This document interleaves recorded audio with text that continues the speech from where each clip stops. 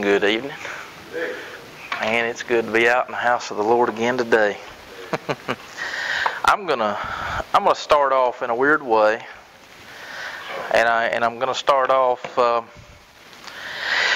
because the message hits home for me, and it's Brother Greg preached on several points that I'm going to make tonight, and as a matter of fact, it was great to hear him preach that message this morning, because I almost feel like this message is really just a continuation, and it just feels like God has affirmed it in that.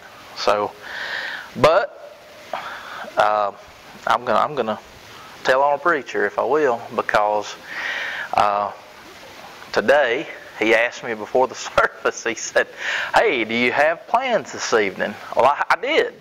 I actually made plans about a month ago with several members several friends of mine, and I was planning to have them over, and he said, "Well, okay, no problem." And then after the service, I literally ran back to him and said, "Were you going to ask me to preach tonight?" I said, "Because, man, if you were, I'll be here." I told my friends even. I said, "You know what? If you want to join me, I'll be in the house of the Lord tonight." So I'm going to go ahead and tell on myself there. I say that because we need to be humble about the Word, and we need to be reverent in the Word. And I feel like that's something that's really lost today. And I have to tell you, I love the music this evening, but a few of my favorite hymns were missing, and I want to go through that list with you right now. I didn't hear "Joyful, Joyful, We Kinda Like Thee," and I didn't hear "About Average Is Thy Faithfulness." And matter of fact, Miss Ruth, actually, I think you cut off my favorite one. "My Hope Is Built on Nothing Much." I think you actually cut that off. "Pillow of Ages," "Fluff for Me." One of my personal favorites, "I Surrender Some." Yeah, heard that. And I tell you what, He leads me where I will consider following. Yeah, amen. Right? That's right, brother. Yep. And the one that is so prevalent in our youth today, matter of fact, Christy, you might actually want to get the youth group up at some point to do this one. "Blessed be the tie that doesn't cramp my style." I really like that one. My favorite one, though, and this is the last one, is "Be Thou My Hobby." Yeah. How often today do we do that with God? Amen. How often today do we prioritize Him in a way that's not pleasing to Him? How often do we put Him as an afterthought? Isn't that terrible that we do that? We mention the church before we mention God. And without Christ giving Himself up for the church, there is no church. And I thought about it lately, and John 3:16 is of course what we use to bring people to Christ. It is a verse that just clearly speaks to you. But then I thought about it, and I thought, you know what? What do we do with them after that? What do we do with them after that? What do we do with them once we've got them in the door? We talked this morning, Brother Ken, when he talked about Sunday school, he talked about a garden that we planted. What about a garden where you plant seeds, but you don't tend to it? You don't put up a fence around it. You don't put a hedge of protection around it. You don't water it. You don't do anything to it. Well, there's so much disease and everything out there. Guess what happens to that? It never has time to take root. And it can't grow and bear fruit. Amen. That seed blows away in the wind. And Revelation 3:15 and 16 speaks to that. Because I tell you what, a lot of churches are failing in this department. We can't blame just the people sitting in the church. A lot of our churches are failing us today. And I'm talking about the church. I'm not talking about any individual church. The church. We're unified. We're all brothers and sisters in Christ, but we all have to be held accountable for what we do in His name. Revelation 3:15 and 16 says, I know your works, that you're neither cold nor hot. I could wish you were cold or hot. So then, because you're lukewarm and neither cold nor hot, I will spew you out of my mouth. Those words are written in red. So that means they're very important. That's the word of Jesus to the church of Laodicea in Revelation. And the church of Laodicea was a church of the 7 churches in Revelation. That was the letter that was written the most harsh. And that's why. Because today, I want you to think about lukewarm. I played sports, and I got to tell you, when I got an injury of some sort, the doctor never did say, hey, go home and put a lukewarm pack on that. He didn't say that. That's good. He'd say alternate between cold and hot. That's what he would say. But guess what? Lukewarm literally means no value. That's right. If that's where you are in the middle of the road today, even sitting in the church today, if you're a spectator and not doing His work, He doesn't desire that. Nope. That's no benefit to Him at all. You might as well not come. As a matter of fact, that's what He says right there. I would rather you be cold and turned off to me completely than to stand in the middle of the road and do nothing in my name. Because when we go out, if we go out into the world and that's how we're living, that's what people see. And that's not an example for Him. How are we bringing others into the church? How are we growing the church? We can't, because we're living the wrong way. We're lukewarm. I compare it, be thou my hobby. I'll tell you what I compare that to. Brother Greg and I love Tennessee football. We love NASCAR.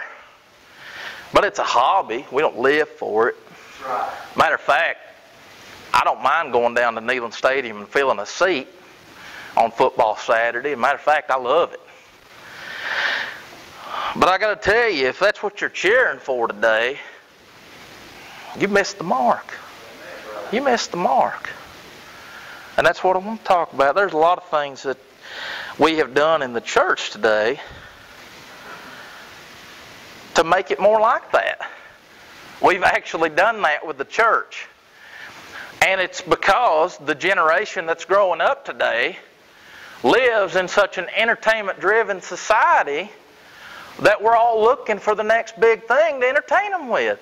I actually had somebody say to me, I'm not going to name names, I would never do that, but I will tell you this. I actually had somebody that came to me in talking about numbers in the church and growing the church and said, I'll do anything short of sin to bring them in the door.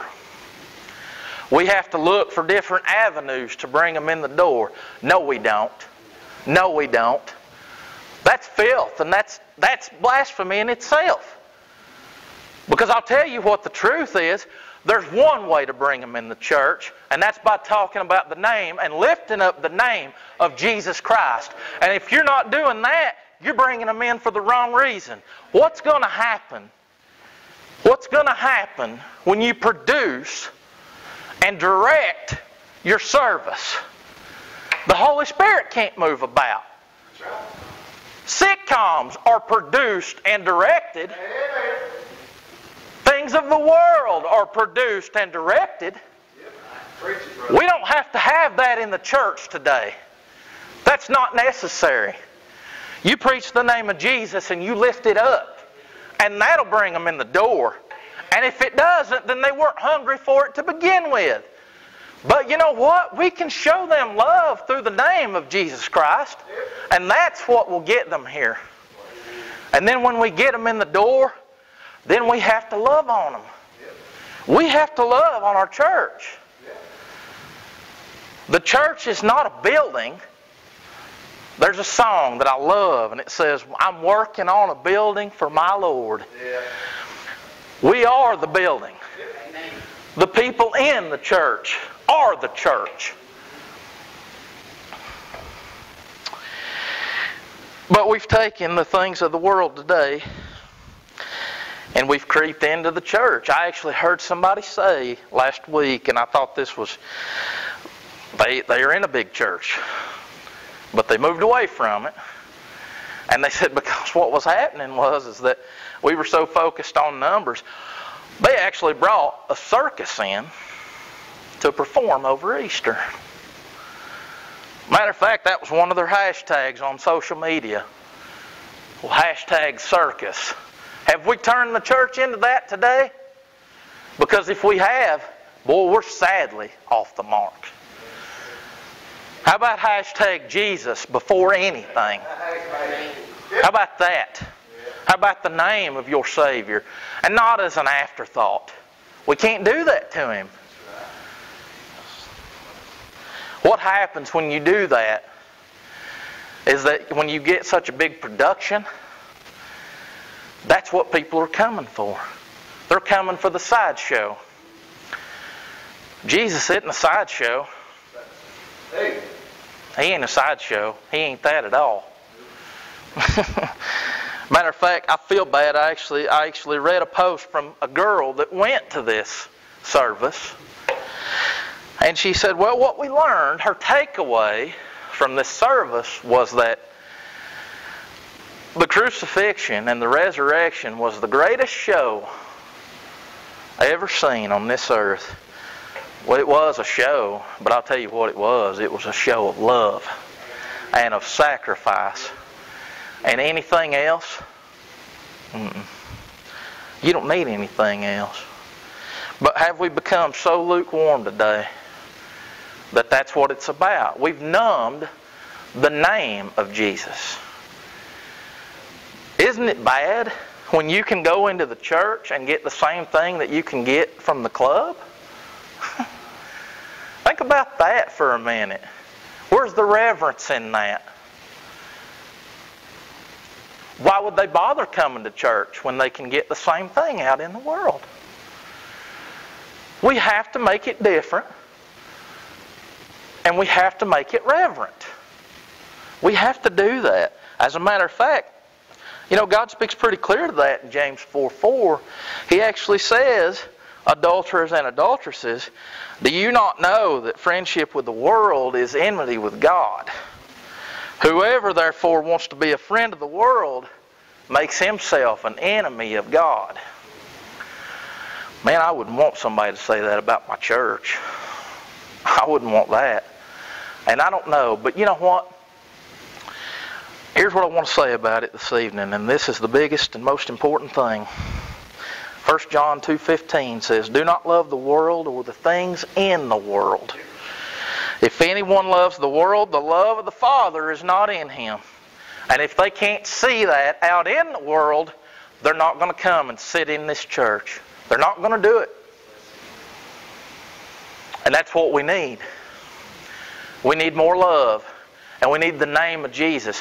When you tell me that you'll do something else to bring them in the door, what's going to end up happening is everything else is going to be a letdown for them. They're going to quit coming. The church is going to die. Now I hear it all the time, well, the numbers don't lie. Sure they don't. Right now. But what happens with the big productions? What happens with that?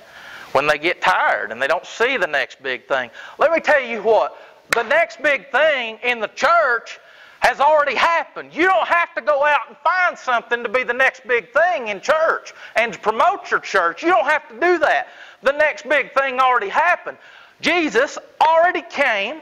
He already died and He's already risen and sitting at the right hand of the Father. And that's it. That's the next big thing. And if you get off of that, then you've lost your message and you've lost your way.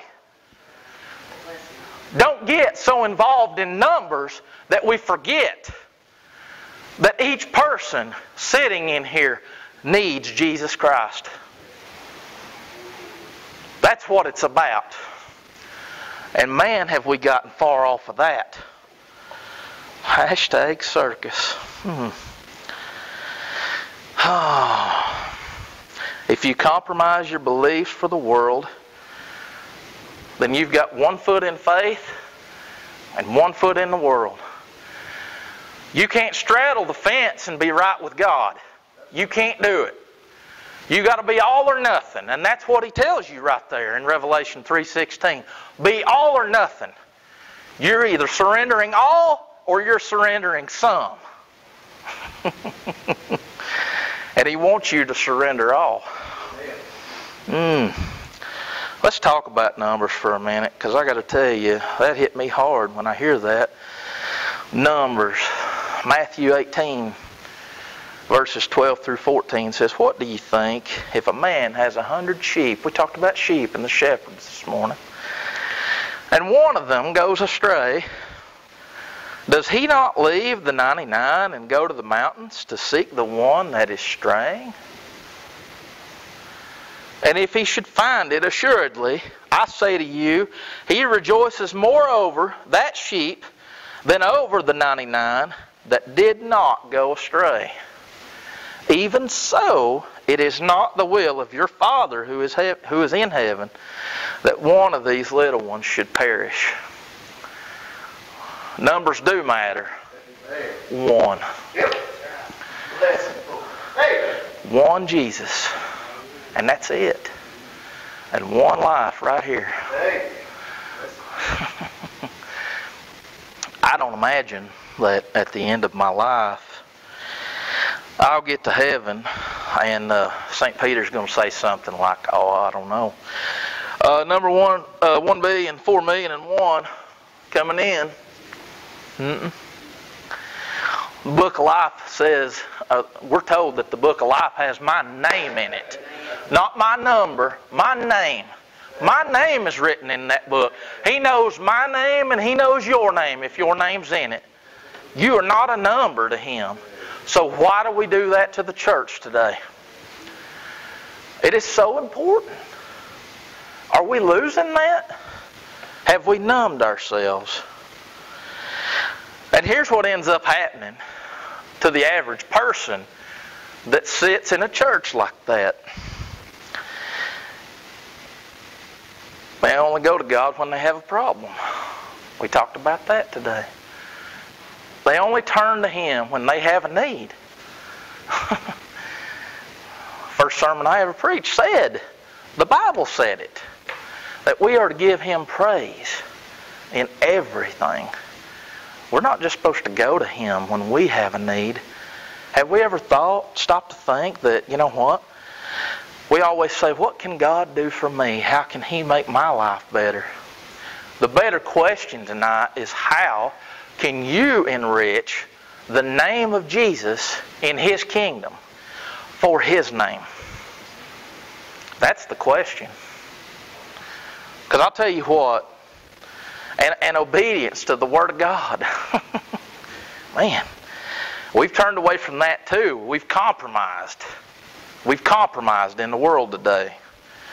Well, we don't want to offend anybody. We don't want to hurt anybody's feelings. Well, we're supposed to speak with boldness when we tell the truth.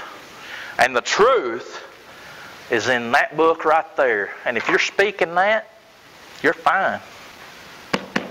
God ordained it. You know what I'm saying? That's pretty understandable, isn't it? I mean, come on. But we're always looking to the next big thing. If we don't water the seeds that come into the church, they're going to blow away. They're not going to take root.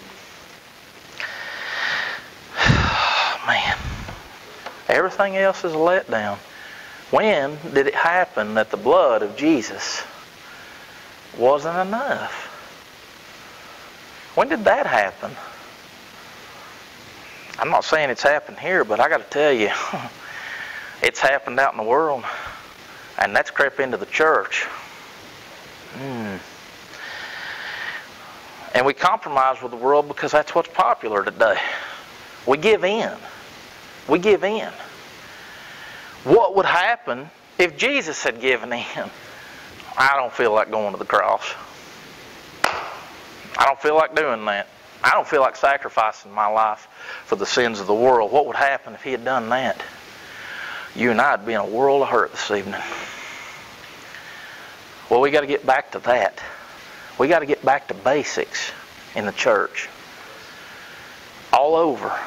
We got to spread the name of Jesus, and it's got to be exalted above the name of the church, above our names. And Brother Greg said it this morning. We don't need gimmicks to bring him in, because what we do when we do that is we put him on the same level as whatever we're using to bring him in the door. So they don't know the difference. Same thing. Where's the reverence in that? We are supposed to put him first. And not just that, but when you don't water the seed, these people think that they can just do good deeds and go to church. We can't be lukewarm in the church. That has no value. I want you to put it like this. Cold water will quench your thirst. Okay? You're not going to drink lukewarm water. That's gross. Doesn't do a thing for you either. Matter of fact, it makes me want something else. Right? It makes me want something else. Yeah. Hot water. Well, we use it to cleanse. And we get on fire for the Lord, just like Brother Greg said this morning. We get on fire for Him.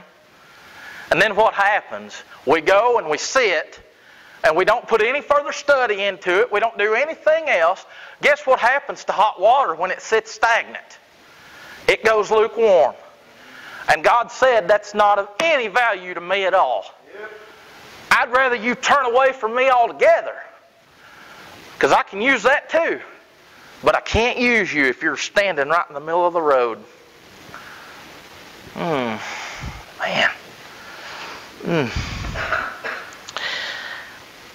Let's put it another way, cold and hot. Let's use another analogy. I like using analogies. I like that.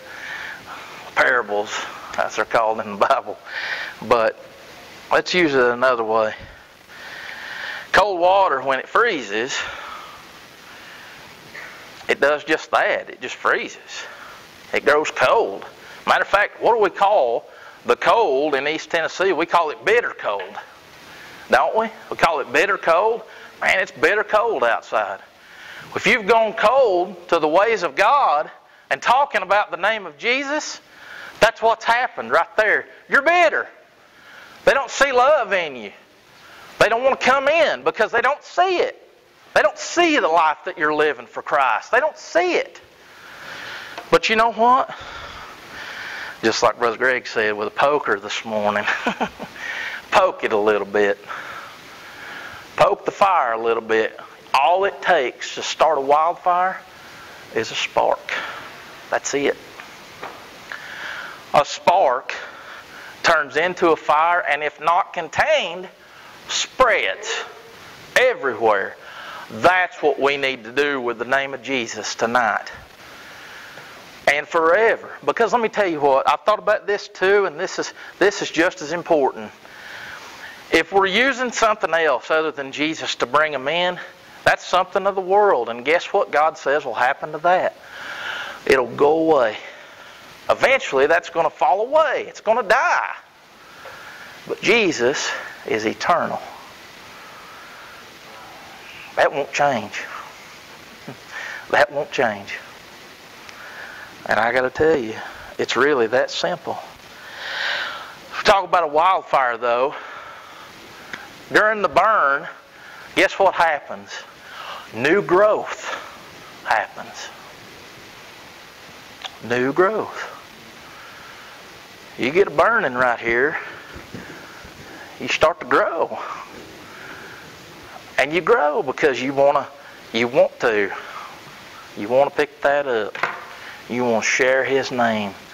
And you want to do it for no other reason than it brings joy in your heart. And when people see that, they want to grow with you. It's very easy for a man to walk out here and say, you know what, I've got it made. My life's great. I got a housekeeper and 3 houses, and I got a wife with a girlfriend on the side, and things are great. I'm good. And then you got the one sitting out here that says, well, I don't really know how I'm going to pay the bills this month. And I've got a doctor's appointment coming up, and I don't really know how that's going to turn out. I've had that happen in my own life. And, well, I'm just unsure about a lot of things. But then they say something that hits you. But you know the one thing that I'm very sure of? I've got a friend in Jesus. And if you can have that kind of love and spread that kind of love, that'll grow like wildfire.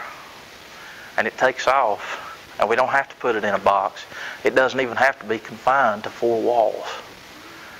It spreads everywhere. And man, that's what we need so bad today. We need it. We need a wildfire. We need revival right here. Brother Greg said it. It starts right there. That's where we've got to have it. It's got to start right here. Let's not make Him our hobby. Let's make Him our priority. I'll close with one last thought. And it's something that I've said to people before, 2 different things. Somebody said to me, well, what if you're wrong? What if you're wrong? And there is no God, there's no Jesus, none of that really matters in the end. You're going to die. And I've said to the people like that, I've said, you know what, but if I die and I've got Christ and I'm wrong, I've lost nothing. But if you die and you don't have Him and you're wrong, you really don't have anything. You have no hope. You've got nothing. We have to get back to basics. That's how you grow, is with the basics. It's got to be watered. It's got to be fertilized. You got to do that. We got to go out and be the hands and feet. And we got to do it out of love and for nothing else. Jesus didn't walk down a road throwing out pieces of silver to get people to come follow Him. He didn't do that. He just showed them love. He showed a love that passed all understanding. And that made people want to follow. We don't need fans. We don't need to fill the seats just to fill the seats. We don't need fans. And boy, He don't want fans. Pick up your cross and go with me. He wants a follower. Have you made Him a fan? Are you a fan? Have you turned Him into a hobby? We're recording the message, so I want everybody that hears it to understand that don't be a fan. Be a follower. That's what He desires. And the closer you grow to Him, you'll draw other people in.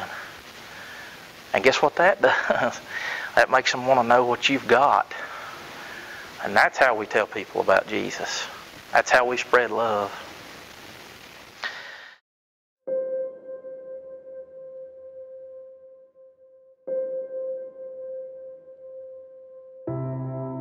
There are 2 instruments that measure the temperature of an environment: the thermometer and the thermostat. The thermometer just reacts to the temperature of the environment. When the environment heats up, the thermometer goes up. When the environment cools down, the thermometer goes down. But then there's the thermostat. Unlike the thermometer doesn't just read the temperature of the room, it changes the temperature of the room. Thermometers are reactive. Thermostats are proactive. Some people are like thermometers. When it comes to the environmental temperature of the relationships in their life, they simply react to the changes. When a situation gets heated, they get heated. When a situation grows cold, they grow cold. Others, well, they're like thermostats. They don't change with the environment, they change the environment. When others are cold, they warm them up with love. When tempers are hot, they cool them down with peace beyond understanding. So the question is, which one are you?